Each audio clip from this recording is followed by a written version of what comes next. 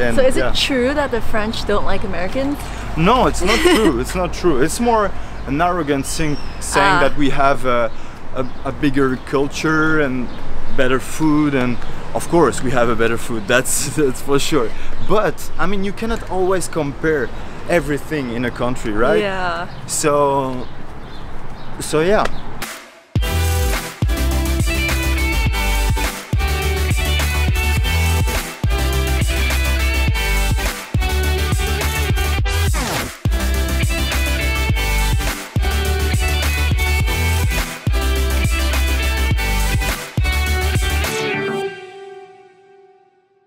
Okay, what's up everyone? We are out here today with Worakls. Hey. He's visiting the United States and we got to catch him while he's here on tour.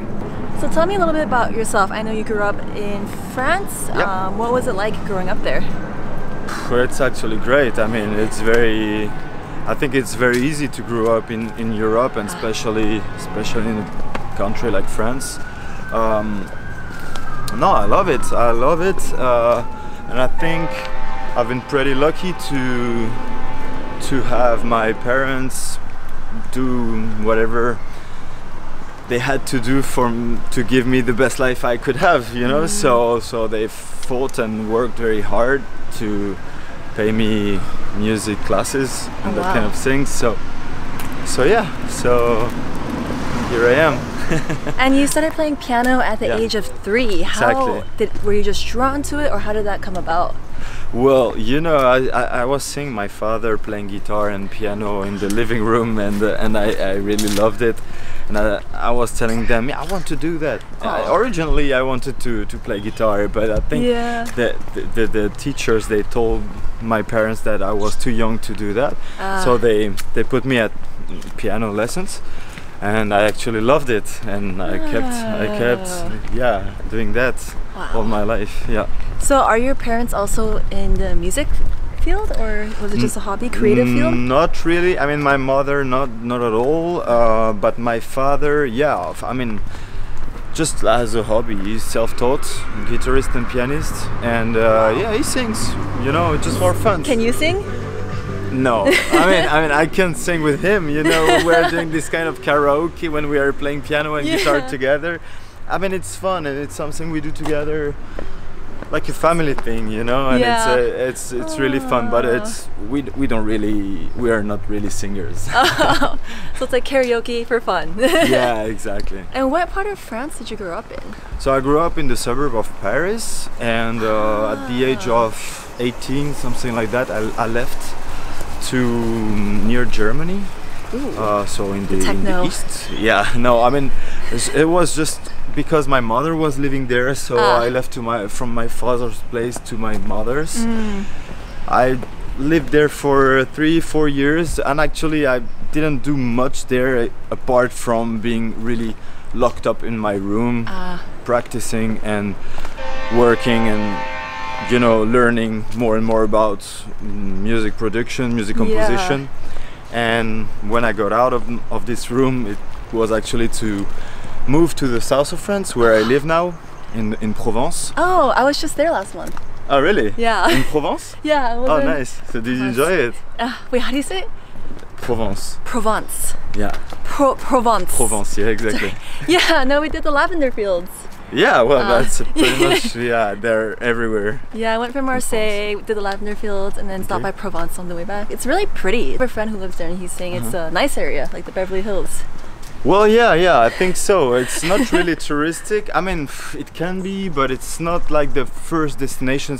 It's not like Saint-Tropez, for example, you know? It's more, yeah, a quiet place. And I live in Aix-en-Provence, which is a city that is pretty small, but not that small. It's like 300,000 inhabitants. It's not big, and it looks like an Italian village, kinda, you know. So it's very nice, it's very beautiful, very calm. Yeah. But also it's an art city, and so I love being there because there are so many paintings, so many artists, so many festivals of classical music. Yeah, I love it there. It's great. Yeah. So when you were in France, you went to a conservatory growing up. How old were you then, and what was that like? Well, actually, I There's a dog. I did I did both. I had conservatory, but also private lessons. Oh wow. And Oh, yeah, so this is serious from a young age. yeah. But actually, I didn't really like conservatory. I'll tell you why. Because I started by private lessons, and so I played piano, and I could play some stuff, and I could already play things when I arrived at the conservatory. And the first years of the conservatory, they won't let you touch the instrument. They just want you to Theory? practice. Yeah, to practice the theory. And so I didn't really like it. Yeah. I kept on doing that for 3 years. Then I stopped conservatory, and I focused on private lessons. And the thing, it happened something that really changed my life. Actually, it was like, this is a story that is very personal, but also, I mean, it's very inspiring even today for me, because I think it's the simplest thing, but the deepest as well. Like, I'll tell you, it's like, okay, I'm a very competitive person. Okay, it's like not unhealthy. It's like, for me, it's like an engine. You know, yeah. it drives me to be better going, every day. yeah. To be. I'm the same. Yeah. Okay. More motivated. Yeah, exactly. Yeah. Okay, and so at the age of 12, something like that, my teacher told me, okay, Kevin, this year you're gonna be the best student at school. So you are the most advanced in terms of you know, of playing and whatever. Yeah. So since I was 12, I thought, okay, so I don't have anything to learn, you know. I'm done, you know, with it. So I was stupid, but I thought that at this age, and so I quit classes because of that. And when I left this place, the school, I came back to my grandmother's place. She was, you know, bringing me there to the classes every day or every week. And I was playing the piano just for fun, and she sat behind me, and she was listening for what, 5, 10, 15 minutes. I don't recall it very well. And after some time, she started to cry and to scream and to yell at me like, you don't have the right to stop. You shouldn't stop. That's not that shouldn't happen. That's a waste. And she was like yelling, you know, like with tears in her eyes, and you know, it was shocking kind of, because for me, I didn't realize how important it was at this time, and I just thought, okay, she's obviously overreacting. I mean, it's gone. It's not a big deal. I just want to play soccer with my friends. That's it. You know, you don't have to get angry. But since she's a very calm person, you know, very calm, very intelligent, she used to be a chemist. Oh wow. So, yeah, very clever, very smart person. Yeah. And anyways, and so seeing her reacting like that, it was weird, you know. I thought, okay, something must be true in what she says, because I mean, I don't understand it, but I see that it's important. Yeah.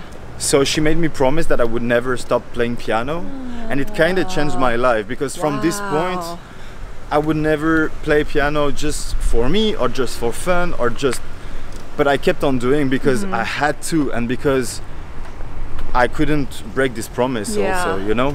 Wow.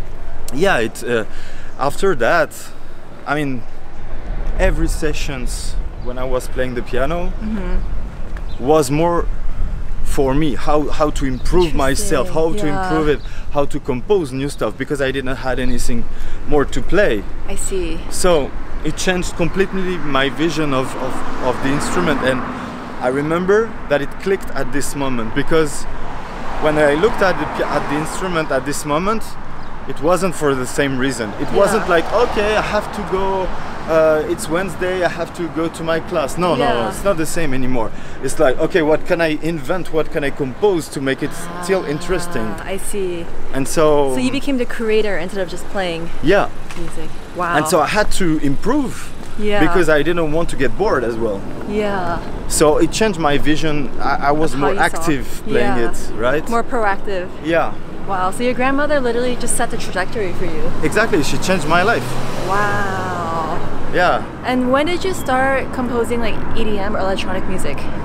Well, pretty much when I was probably 18, you know, when I started to go out in clubs. In the beginning I thought, okay, it's interesting, I mean, I like it, it's very energetic, powerful, and so I started to work in this club because my parents didn't have much money, so I had to work to go out, of course.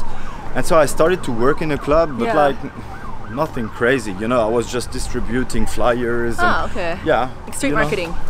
Yeah, exactly. I was doing that. And someday Prydz came to play in our club, and it changed my life once again. Yeah, no, really, because you know, every single DJ who was coming to play, yeah, definitely.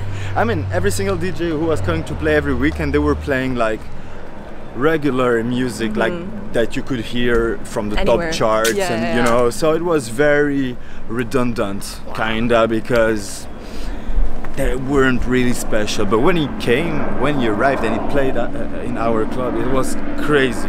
Like he brought his world.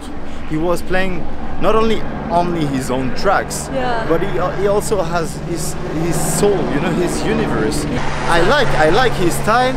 I love his music. I love his universe. But also I understand now that electronic music is an open world.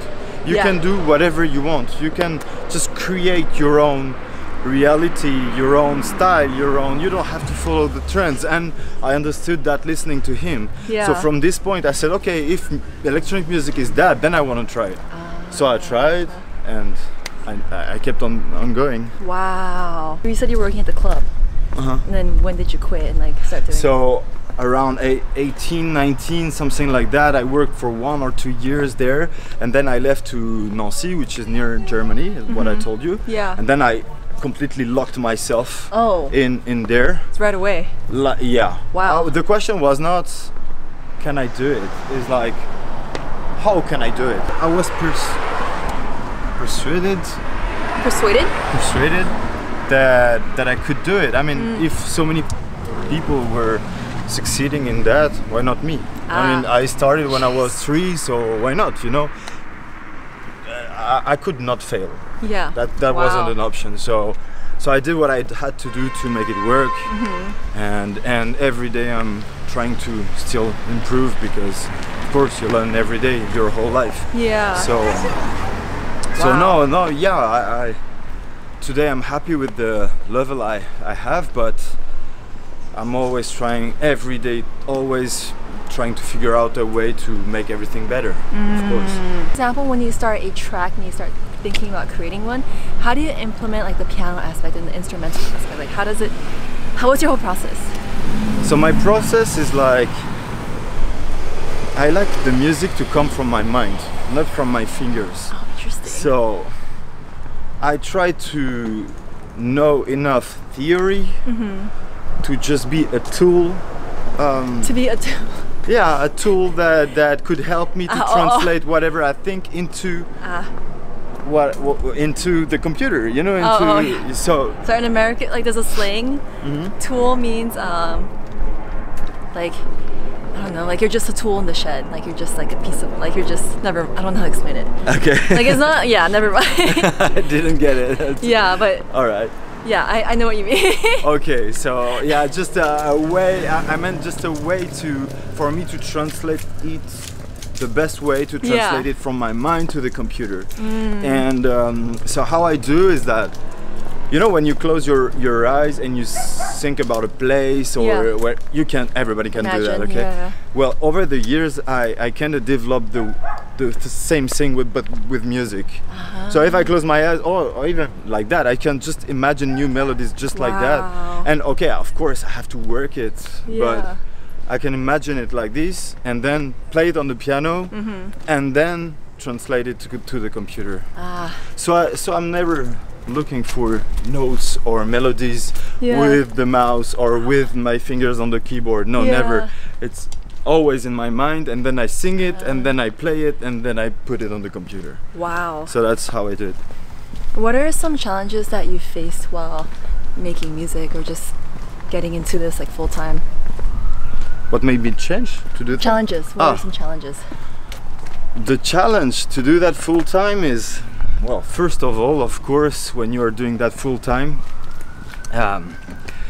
passion is getting a little bit hurt, of course, because you have to wake up every morning doing the same thing for years and years, and of course it's not always easy to do the same thing, whatever, if it's music or whatever, you know. It's the same for everything. So yeah, that's a challenge, first thing.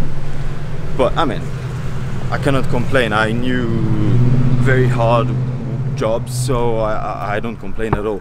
But still, I mean, you still have to be motivated. That's not the kind of job that you can do just like that, you know, on one foot. I don't know if you guys say that, on one foot. We say that in France. It's like just like that, you know, nothing crazy. We say we do it on one foot. Oh no! No, you don't say that. That's okay. Cool. Interesting. Anyway, yeah. That's something you have to do with your whole heart, right? Otherwise, it will never be good. So that's the first thing.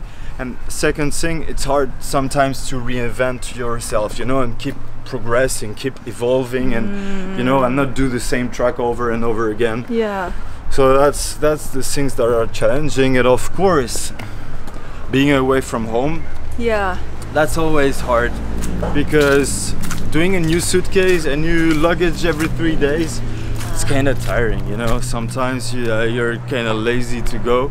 Of course, I'm always super happy to be on stage. Yeah. But you know, that moment when you have to pack and to go to the airport once again after, you know, 3 days ago you were there and you have to go again. Oh, it's tiring. Yeah, it's tiring. But I mean, that's part of the job, and yeah. And you said you were touring right now, right? How long has this tour been going on for? This tour? Yeah, current tour. Oh, I'm for 4 days, I think, because I'm touring in Northern America for 3 weeks. 3 weeks, okay. Yeah, and so I started with Montreal, then I played in New York, then I flew here, and tomorrow I'm playing in LA. In 2 days I'm playing in Dallas. Wow. And Sunday I will do San Diego and Denver. Oh my gosh. Yeah, it's gonna be sports. So I know you said touring was exhausting, but what are some of your favorite parts of touring? Favorite part is that I love culture, I love art, I love seeing the world, and that's, of course, you don't get to visit too much, but when I look back, it's like I'm touring probably for 10 years now. Wow. And it seems that I had like 10 lives, you know.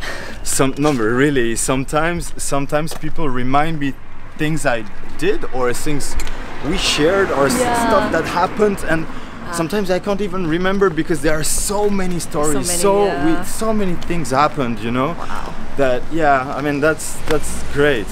That's great. And of course, I mean, it's one of the best job in the world. I mean, you're here to present your music, and the people just love to listen to you. I mean, that's a dream, right? What's a favorite culture that you've learned from touring? I don't have any favorite thing. Country? No, I don't have that. I mean, I think in every places there is something amazing, something that you can remember, that you can enjoy, and lately I've been really enjoying here, actually, the US. Yeah, really, because actually at the end of this tour it will be my 25th gig in this year in the US. So yeah, I like it more and more, you know. And to be honest, before coming here in the US for the first time, I was this kind of arrogant European saying, yeah, they don't have culture, it's like this, like that, it's a new country and they don't know and whatever. But honestly, that was completely wrong, and I'm so happy to realize how wrong I was actually. Because I discovered a country where the people are so optimistic, so energetic, you know, so it's so refreshing. You have no idea. Whenever you come here and then fly back to Europe, you realize how dark the people are, how pessimistic. Yeah, pessimistic. Really? You know? Are really they? Closed and They seem so nice, like, over there. I mean, it's nice for some reasons, but not that. Interesting. Nobody I would never knew. ever talk to you in the street or in an elevator or in a shop, or that's actually weird to do that. Not here. Here it's weird to not do it, right? Interesting. Yeah, I never, because when I went to Europe, I was like, wow, like Europeans are so chill. Everyone's so nice. no. Like they're not. Like, they just mind their own business. No, No? that's more Oh. like that here. Yeah. Like for example, Interesting. that would be very common for someone to say here, oh, I love your outfit, Yeah, right? yeah. Even though you don't know this person, Yes. right? You would never do that in Europe. Never. That would be so weird. Like, what do you want? What is wrong? I mean, what? Are you kidding me? Or you know that? Yeah. That's not something you would do. So yeah. Interesting. So I love it more and more here, and actually I love to visit here to see how different the cities can be and the cultures in the country. So Yeah. no, I love it. I love it. Would you ever move here? I could actually. I Oh. could. I'm thinking about it. Yeah. Yeah. Dang. Yeah. America has convinced you. Oh man, I mean that's really a great country, and I really love the people and the culture here. Yeah. And you know, that's something I try to do in my life in general. I never want to be right on something. I'm okay to be wrong. Yeah. I just want to learn more, you know. And so I'm very happy that I was wrong about America.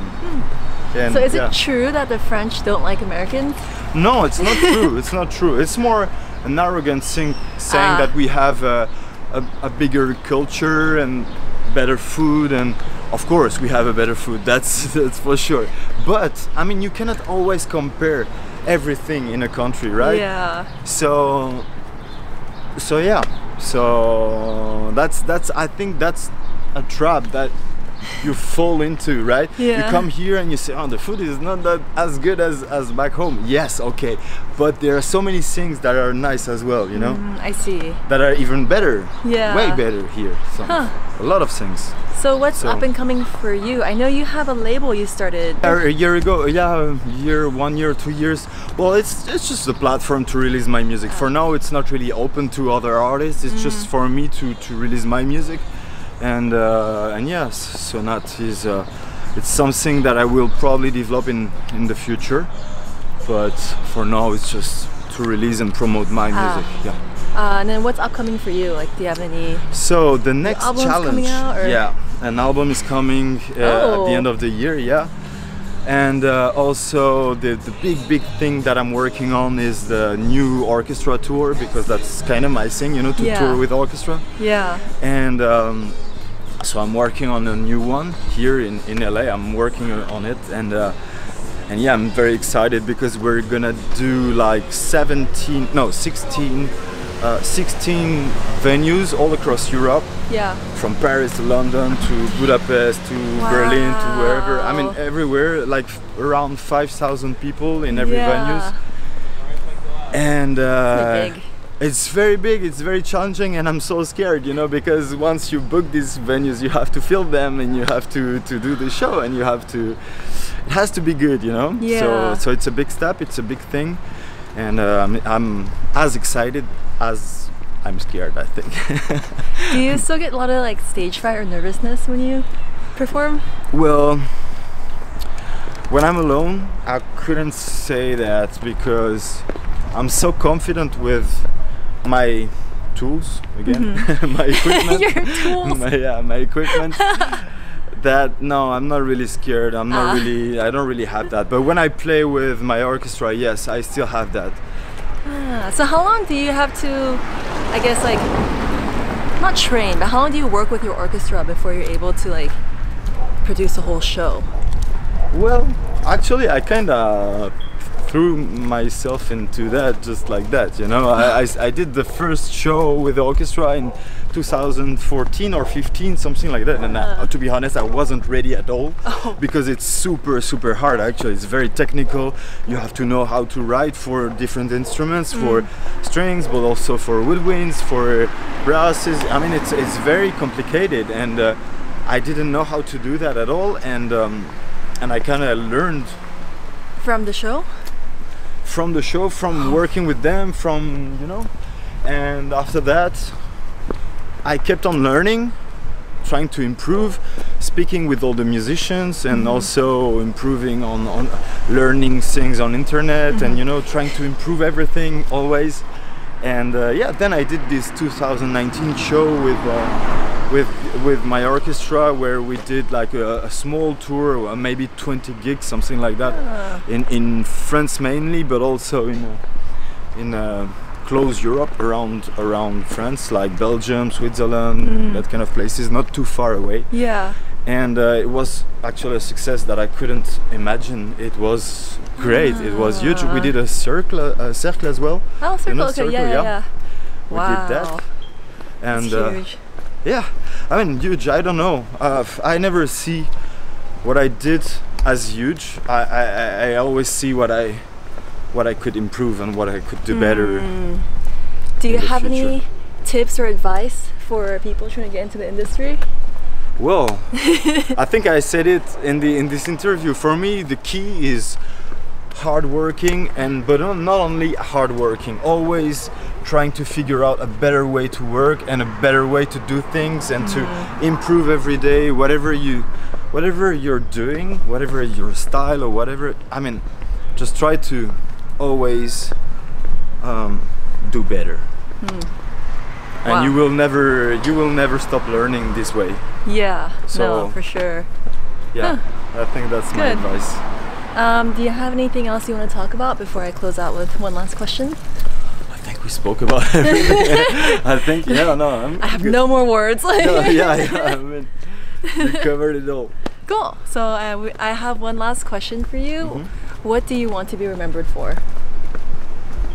What do I want to be? Actually, that's a big question for me, and that's also something that motivates me. I would love to be remembered, actually, for what I did and for my music, and I would love to develop my art at such a point that my music could be echoing in time. I would love that, but Yeah. not everyone can do it. So I don't know. I'll keep on working hard until I die, and we'll see. I mean, I'll never know, but I hope. Not gonna retire, huh? Yeah, no, never. Never. Awesome. Well, thank you for jumping on the interview with us today, Thank you. and we will see you next time. Bye. Bye.